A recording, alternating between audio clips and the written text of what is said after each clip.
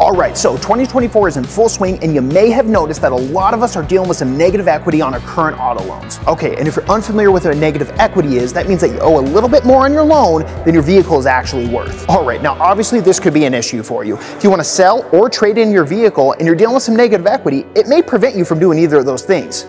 All right, that's why this March Taylor's AutoMax is bringing Truck Month in full swing. We have tons of late model, low mile, pre-owned, very nice trucks that are $3, $4, $5, $6, $7, even $8,000 under guidebook. All right, now get this. Check out this 2021 Denali Duramax with under 10,000 miles that is nearly $8,000 below NADA guidebook.